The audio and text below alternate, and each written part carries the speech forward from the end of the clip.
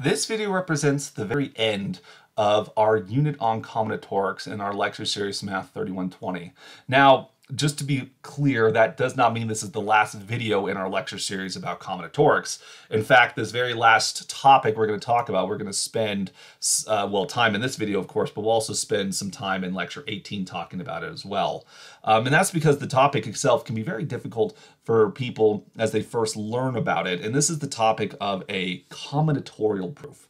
I mean, after all, this is the second video in lecture 17, so by our tradition, this should be about something logical. And as such, we're going to connect it to the topics of combinatorics we've been studying. And so what is a combinatorial proof? Well, it turns out that the proof technique is fairly simple to explain. Imagine that you have a set A. And typically in combinatorics, what we want to do is we like to compute the size of a set. So we're trying to compute the cardinality of some set A.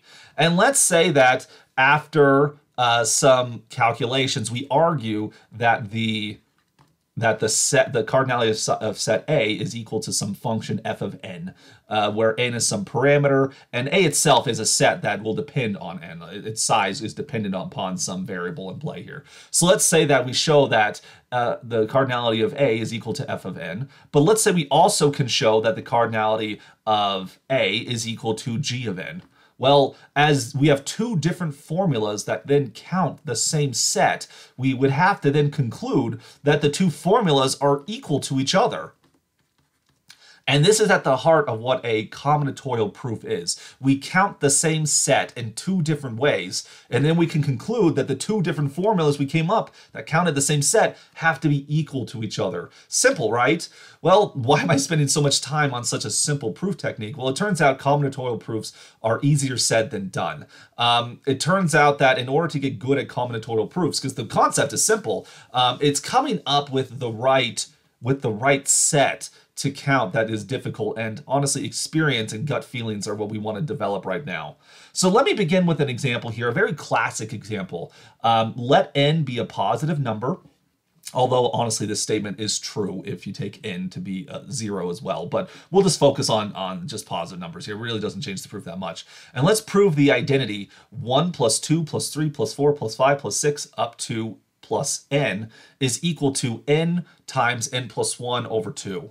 Now this right here is a classic. I'm talking about classic formula. And typically this shows up, students see this for the first time inside of Calculus 1, which for SUU students, this coincides with Math 1210. And this is typically introduced as students are preparing to learn about or already learning about Riemann sums, an object we would study before we introduce the definite integral. As a limit of a Riemann sum is where we get the integrals at all. Now, depending upon your Calculus 1 class, you may or may not have seen a proof to this formula. Again, it depends. It depends on the curriculum and the university or the school, whatever you. But oftentimes when this formula is presented, whether it's in calculus or whether it's presented in another setting, it's proven using a technique known as mathematical induction. And we will actually start learning about induction in our very next unit of this lecture series about integers. Induction is a very, very important mathematical tool. And so mathematical induction deserves our attention. Mathematical induction is very, very useful at proving formulas like this. It's really good at it. It's super nice, super clean. But one problem about induction is it doesn't really explain why the formula holds. It just proves that it's true, which is something we'll talk some more about in the future, right? We'll talk about what's the difference between a constructive proof and a non-constructive proof. A proof can prove that something exists, but we have no idea what it is. Conversely, you can have a proof that proves that something exists because it provides it to you in front of you. Induction is kind of like that non-constructive proof. It can prove that a statement is true, but it's true, who knows why? I mean, we know it's true, but it doesn't give us any idea where the formula came from. Like, how did you discover it? Conversely, a combinatorial proof actually provides a why. It gives us some intuition of where the formula comes from. And so the reason I wanted to start with this proof right here is there's a classic myth that 10-year-old Gauss is known commonly as the prince of mathematics, Carl Friedrich Gauss here, it supposedly as a 10-year-old proved this formula. And basically the proof that Gauss is attributed to have given is essentially the proof that we are going to provide right now, although we will provide a more modern flair to it using the notion of a Ferris diagram. But it's essentially equivalent to it. And again, in addition to proving the formula, we also know where the formula came with. Because as the legend goes, Gauss was supposedly in his grade school math class given the task of adding 1 plus 2 plus 3 plus 4 plus 5 all the way up to 100, I believe was the number he was supposed to do. He was supposed to add together the first 100 integers. And so while most of the grade school students then were like 1 plus 2 is 3, plus 3 is 6, plus 4 is 10, plus 5 is 15, going through, that's easy when you have single digits, but eventually you start getting double digits, triple digits, additions. You're likely going to make some mistakes along the way. There's a lot of places where human error can happen. But Gauss actually took a combinatorial proof approach, which he decided to count this number in a different way, which was equivalent to what he had to do. It ended up being this formula right here, n times n plus 1 over 2. And therefore, he could very quickly count the number and also is the only student who didn't do it erroneously. So let's see how it's true. So to prove this formula, I first want to introduce the notion of a Ferris diagram. Now, a Ferris diagram, you can think of it as a matrix array. It's a two-dimensional array consisting of dots and omissions. So if you want to think of in terms of a matrix, you could think of like a 0, 1 matrix where a dot represents a 1 and an omission represents a 0, something like that. But the rule is that the dots are always to the left of the blanks. So if you think of a 0, 1 matrix, the ones always appear to the left of the zeros inside of it. And that makes this Ferris diagram. And typically, it's not required, but typically if they have different sizes, you're going to put larger sizes downward, like so. So the following Ferris diagram you see right here, this is the type of object we're interested in right now. So you have 1 row, 2 rows, 3 rows, 4 rows, 5 rows. So if you could count the size of a Ferris diagram with 5 rows, that would then be the thing you're looking for. Now, I'm going to slightly change my Ferris diagram here. I'm not going to look at this diagram, but keep this in mind because we're going to find it again in a moment. What I'm going to do instead is I'm going to consider the Ferris diagram, which is an n plus 1 square. That is, each row has n plus 1 many dots, and each column likewise has n plus 1 many dots in it as well. And what I want to do is I want to count the area of this Ferris diagram. Well, with the first attempt, this is a square with n plus 1 rows and n plus 1 columns. So the standard area formula comes into play here that a square's area is just going to be the side length squared. So the number of dots is going to be n plus 1 squared, n plus 1 times n plus 1. So that's our first account of how many dots are in this square. Now I'm going to take the same square, I'm going to count it slightly differently. Notice this time, what if I just look at the diagonal elements of my square? How many are those going to be? Well, there's exactly one diagonal element for every row of the square. There's n plus 1 rows, so I'm going to get n plus 1 many dots along the diagonal. So just consider the diagonal for a moment. Now consider the elements which are above the diagonal. You're going to look at this object right here. Now this is no coincidence. This set we have right here above the diagonal is exactly the sum of 1 plus 2 plus 3 plus 4 all the way up to plus n. That's why we had a square of n plus 1. So when we remove them, we actually get the thing we counted before. And likewise, look at this Ferris diagram, this sub-diagram, I should say. This is the thing we were interested in counting, okay? Let's call this number S for the moment. That is, S is the number of dots in the triangular figuration. These are sometimes called triangular numbers, because they count the number of dots in one of these Ferris triangles. So if you then redistribute the things here, we have n plus 1 many diagonal entries. So let's mark that there. We have n plus 1 many diagonals. We have one of our triangle diagrams right here. There's S many of those. We don't know what that is yet, but there's S many of them. And then over here you have an identical triangle. Sure, it's been reflected, but still there's S of those. So when you put these together, you're going to have 2s plus n plus 1 many dots in this n plus 1 square. But like we saw before, there's n plus 1 squared many dots in this as well. This is where the combinatorial proof came into play here. I counted the square once using just n plus 1 times n plus 1, but then I counted the square with a different scheme, and I got a different formula, 2s plus n plus 1. Notice s is the number I'm interested in. This equation is valid because the counted the same set twice. So I can solve this equation for s right here. To do that, I'm actually going to FOIL out the right-hand side. You're going to get an n squared plus 2n plus 1. So then we can subtract the n and the minus 1 from both sides, minus n minus 1. So we're then going to get something like this right here. You're going to get 2s is equal to n squared plus n, which of course you can factor the n squared plus n as n times n plus 1, divide by 2, and you end up with s equals n times n plus 1 over 2. That was the formula we were trying to prove right there.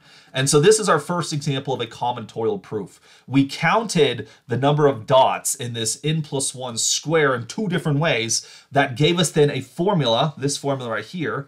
As the number I actually cared about was embedded inside of the formula, we were able to manipulate that equation to get the formula that we were looking for. It's a really, really nice method. It's very clear to understand.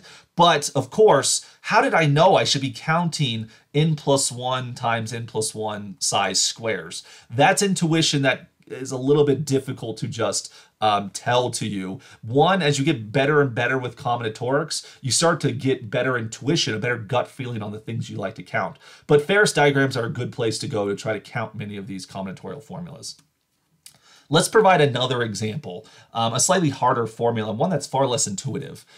This time, let n be a positive integer. Then, if we take 1 plus 3 plus 5 plus 7 plus 9 all the way up to 2n minus 1. So this on the left-hand side is the sum of consecutive odd integers. In the previous one, we were adding consecutive integers, 1 plus 2 plus 3 plus 4 plus 5. Now we're only adding together consecutive odd integers, 1 plus 3 plus 5 plus 7, etc. I claim that is equal to n squared. That is, if you take the sum of consecutive odd integers, this always gives you a perfect square, and you'll get the next perfect square by adding the next odd integer. It's fantastic. It's not very intuitive at all that that would be the case, but it is the case. It's a pretty cool thing. Now, when I look at this formula right here, if I was trying to prove this using combinatorial proof, the previous example might have been a little mysterious how we did it, but this one has a super obvious Blue's Clues that we need to be looking for that tells us what we're going to count. When I look at the right-hand side, I see n squared. And much like because I'm thinking of the last proof, squares count the area of a square. That's why we call it square. We don't typically say n to the second power. We say n squared because of its relationship to the area of a square. So when I look at the right-hand side, I'm thinking I should be counting dots of a square so that you want to grab the low-hanging fruit. Oftentimes, the formula has a low-hanging fruit, and that's what's going to motivate the combinatorial proof. So in this situation, that's exactly what I'm going to do. I'm going to prove the formula using combinatorial proof, and I'm going to do that by counting the dots in the n by n Ferris diagram, which you can see illustrated right here.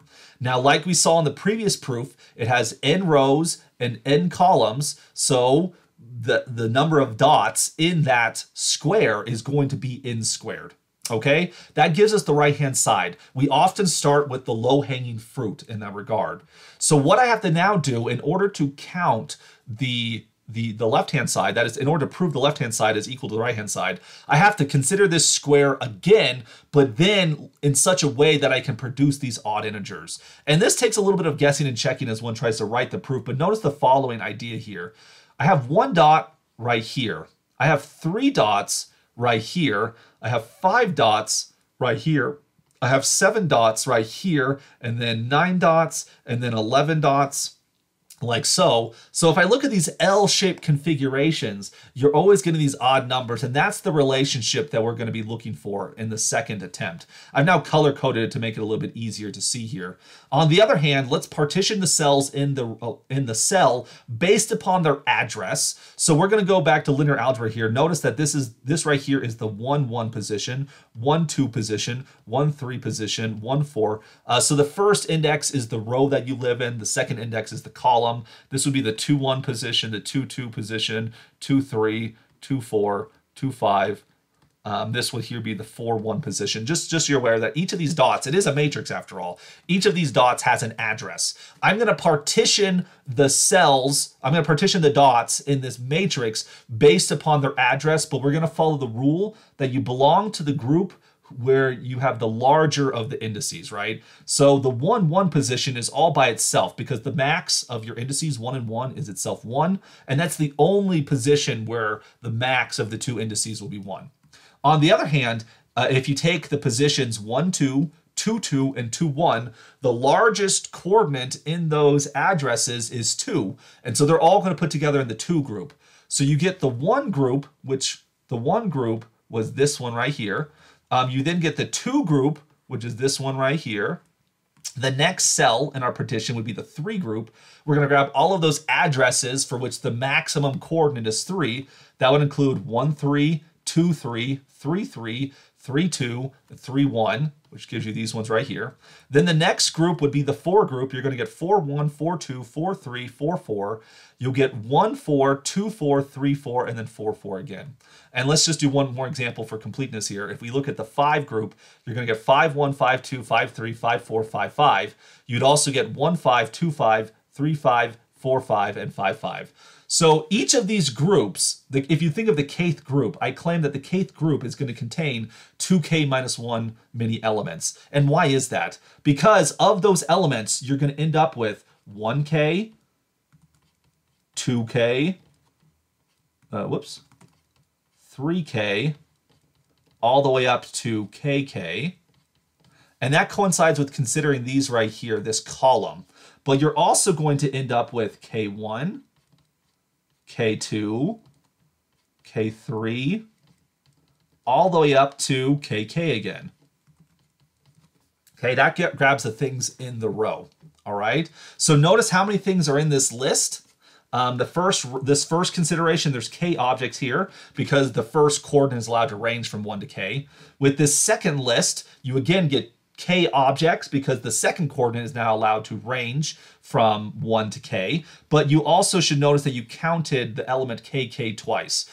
So by the inclusion-exclusion principle, there's K things in the first row, there's K things in the second row, but there is an overlap of 1. The intersection's 1. So each of these L-shaped objects is going to have 2K minus 1 many elements in it. And that's itself is just the arbitrary odd number. So when K is 1, you get 1. When K is 2, you get 3. When K is 3, you get 5. When K is 4, you get 7, etc., etc., etc., up until 2n minus 1.